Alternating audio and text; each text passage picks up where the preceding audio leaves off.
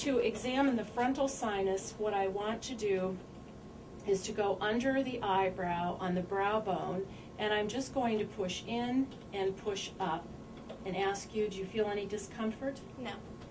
And although the sinus is up here, the way that we palpate it again is by going under the brow bone, pushing in and pushing up. The maxillary sinus is through here. I want to identify the cheekbone, and I want to go beneath it, and I want to push in, and I want to push up. Do you feel any discomfort with that? No. The other side, I'm going to percuss, so you can see the two different techniques. Even though I said that the frontal sinus is up here, when you percuss, you're going to percuss up here. You're not going to be percussing below the brow. So I simply want to tap over the frontal sinus. Any discomfort? No. And for the maxillary sinus, I'm going to do the same thing. I'm simply going to tap to see if there's any discomfort. None. None.